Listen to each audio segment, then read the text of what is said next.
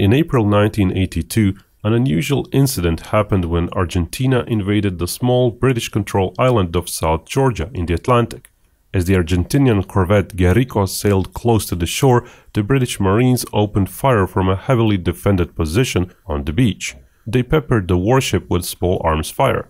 Then, by firing their anti-tank rockets, they successfully damaged it near the waterline. The corvette's captain responded by ordering fire from the ship's 100mm cannon. It would have been devastating, except that the gun malfunctioned.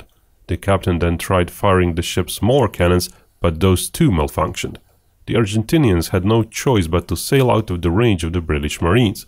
The corvette eventually fixed its 100mm gun and opened fire, after which the British surrendered.